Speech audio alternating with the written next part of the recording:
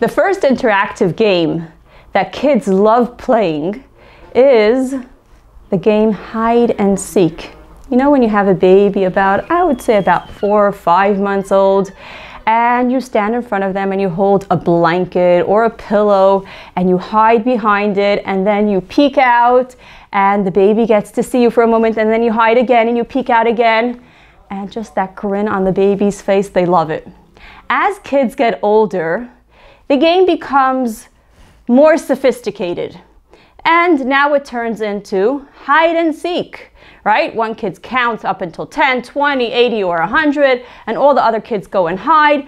And the kid is supposed to try to figure out and find their hiding place. What is it that gives kids such great pleasure in trying to find the hiding place and in hiding and discovering? Explains Rav Volba in his book Alei Shor that in this game comes to expression a fundamental power that lies within man. We live in a hidden world. There's so many things that are hidden from us. And as much as technology gives us access to so many different sources of information, there's still so much that we don't know. We always wonder, what will life look like in 10, 20, 30, or 40 years from now? Who will I marry? What will my financial state look like? Will I have any kids? What about health conditions? And so on and so forth. We really don't know that much. And the same applies to the spiritual world. There's so many things that are hidden from us. There's so many things that we don't know.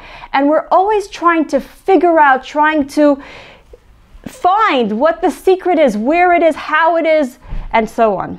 Shlomo HaMelech teaches us in Mishlei. He says, Im tevakshena kakesef, v'chematmonim techapsena. If you search for it like you search for money, and you look for it like you're looking for a treasure, az tavin yiras Hashem. Then will you understand the fear of God. V'da'as Elokim timtza. And you will find the knowledge of Hashem. Shlomo HaMelech teaches us, if we want to have that knowledge of Hashem, if we want to understand the mysteries of life, we got to first understand that there's a treasure here. Now, the truth is never on the surface. It's always going to be either up high, and therefore you'll have to climb in order to find it. You'll have to really reach high in order to find it. It might be deep down, and you'll have to dig out in order to discover it. It's like a treasure. If you recognize there's a treasure there, you're not going to say, well, all right, who cares? Because it's a treasure. Who doesn't want a treasure? If you recognize there's a treasure there and you put the effort into finding it, az tavin, then will you understand, then will you find the knowledge of Hashem. In the spiritual world, we have to put effort. It doesn't just happen. It's not on the surface. We have to put effort. And just as much as we understand that if you want to get a degree, if you want to become a doctor or a lawyer or whatever it is that you choose to be, you have to put money, time, and effort into it. You have to go through those years of studying, of putting your time into it and your effort and your money. And then eventually you understand. You know it pays off. It's the same in the spiritual world. It's no different. You have to put your time, your money, your effort into it. But it pays off because it's a treasure. It's something that you don't want to just say, oh, well, who cares? You want that treasure. Who doesn't? Shlomo HaMelech in Koheles lists out, he says 7 times the word hevel, vanity. He says it 7 times, and the question is, why 7 times? The answer is that he's expressing over here 7 times the word hevel, vanity, parallel to 7 worlds, which is referring to 7 stages of a human being's life. And he explains. He says that a child up to a year old, he's compared to a king. A king, a baby. In his crib, everyone loves him. He's just melting. Hugs him and kisses him. His needs are all provided for him like a king. The second stage of life is at about age 2 to 3. And then, says Shlomo HaMelech, he's compared to a pig, Why a pig? Because a pig usually likes to roam around the garbage. So a 2- and 3-year-old, right? He crawls on the floor, opens closet, empties out closets. Oh, that kid wants to eat on their own, no help, all over the place, spilling things, right? Trying things out, dirty, right? The kids they have to experience it through making a mess, through roaming, so to speak, in the garbage. The next stage, the 3rd stage, says Shlomo HaMelech, is about a 10-year-old, from 10 onward. Then he's compared to a goat. A goat that jumps and walks and, jumps around and walks around. So is, you recognize that energy that kids have, and they're always jumping and doing and experimenting, and it's either in the park or the bike or the ball or the jump rope or the dancing, whatever it is, that kids just have that energy and they gotta express it. The curiosity of kids too, right? Oh, Ma, I just wanted to figure out what's inside the camera, so I opened it up and it's not really working anymore. They're full of energy, and at the same time, they're also creating damage without recognizing, without even noticing that they're creating damage. Just jumping on the couch for fun or on the beds, and Mommy has to say we don't jump on couches in our home, right? That's a 10-year-old. The next stage of life, the 4th stage, is a 20-year-old. A 20-year-old is compared to a horse, a beautiful horse. 20-year-olds looking to get married, all that beauty, and just focusing on that part of life of looking for a partner and wanting to get married. The 5th stage is a 30-year-old. A 30-year-old is now compared to a donkey. What does a donkey do? A donkey's got to carry heavy loads, right? It has the capability of carrying really heavy things. The stage of responsibility. Now I have a wife, perhaps a child or two, and I've got the responsibility of taking care of my family. That's a 30-year-old. The 6th stage is a 40-year-old, okay? Now that the family it grew and there's more stability, a 40-year-old is compared to a dog. Why a dog? Because now the person is putting a lot of effort into financially supporting the family. We have the electricity bill to pay, the water bill, there's the grocery expenses, the clothes, the schooling, health insurance, and so on and so forth. So much to do, so much to pay, and that is the responsibility of financial support of the family. That's like a dog. The last stage of life, says Shlomo HaMelech, is when a person gets old. Then he's compared to a monkey.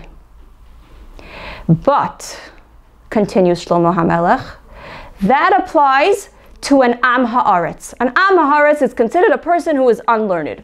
So a person who's unlearned is compared to a monkey. But, says Shlomo HaMelech, that a Talmid Chacham, a Torah scholar, is like a king. And our question is, what does he mean that all these stages of life are all hevel, are all vanity? Hashem created us in this world. Did he create us just for the sake of nothing, of vanity? And furthermore, at the first stage of life, he compares the baby to a king, and then he ends off that a Talmid Chacham, at the last stage of life, he's also compared to a king. So what does he mean by this? Shlomo HaMelech is teaching us a very strong lesson over here. He says that every stage of life, there's something which is extremely important to a person, and that's the center of his life, and that's what he is focusing on. But something very interesting happens. When the person goes on to the next stage of life, he suddenly realizes that what was important to him at the previous stage of life is suddenly unimportant. Do you remember those Hello Kitty stickers that were so important to you when you were a kid? Those kids that play with, they take an empty box and they sit in it and they're like, this is my airplane, or this is my boat. And then the older sister comes home and she says, what's this piece of garbage? No, it's not garbage. It's a boat. It's an airplane. You don't get it? Okay? So every stage of life, we have something which is extremely important to us, and that's the center of our life. The teenagers, right? All they care about is what is my friend going to think about me? right? That's what they focus on. Then get on to the next stage of life, and my focus is a partner. And then later on, a job, something prestigious, something that's going to pay well. And then as a person gets older, what happens? His body starts creaking. Oh my gosh, health is the most important thing in life. So Shlomo HaMelech teaches us that we can actually experience this. We can understand that it's all hevel, because if once we get onto the next stage, then, okay, we recognize in the fact that this was so unimportant. So what is the purpose of life? What is it that we go through life and things are important to us, and then we get onto the next stage is suddenly unimportant to us? How can we understand it? It's very simple and it's beautiful. Let's take a teacher, a kindergarten teacher that's teaching her little 5-year-olds about numbers. So she has blocks in front of her, and she picks up 1 block and she says, 1 block is number 1. She picks up 2 blocks and she says, 2 blocks is number 2. 3 blocks is number 3, and so on and so forth. So she teaches them all the numbers up until the number of 9. And the kids understand 1 block is 1, 1 plus 1 is 2, and so on. Then the teacher says, there's another number that I want to teach you. And this is the 0. Okay? 0 means I have nothing, right? So when there's nothing, it's 0. Calls out one of the kids and she says, then what's the point of the number? If it means nothing, then there's no number, there's nothing. Says the teacher, no. It's true. 0 is worthless. It's nothing when it's on its own. But if you take a 0 and you put it at the right side of any number, what happens? The number increases tremendously. So if you put the 0 at the right side of number 1, you have 10. If it's at the right side of number 2, you have 20. At the right side of number 3, you have 30. Not only that, but if you have 2 zeros, what happens now? 1, 0, 0 becomes 100. If you have 3 zeros, it becomes 1,000, and it becomes 10,000, and so on and so forth. This is exactly what Shlomo HaMelech is teaching us. He says, yes, it's true. The world is hevel, vanity, it's nothing, it's empty. And we can understand it. But if we take that 0 and we attach it to something which is valuable, to something spiritual, what do we have? We increase it tremendously. What does Shlomo HaMelech teach us? He tells us, Ach betzelem yithalech ish. A person walks with the image of God. If we understand that our purpose of life is the image of God, then we have millions. We don't have hevel, we don't have 0. We have so much. And that's the message that we're supposed to take from this.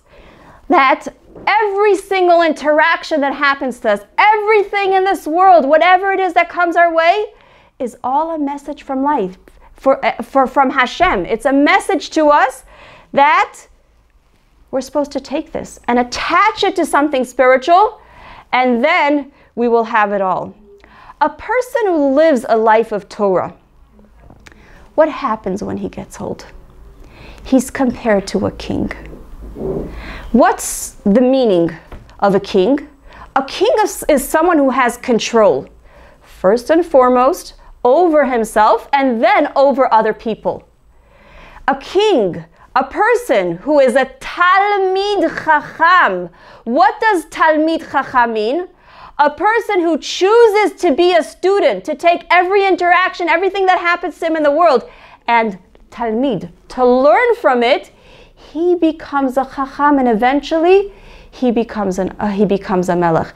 And that's what we're supposed to learn. So let's learn how to live our life and not kill them.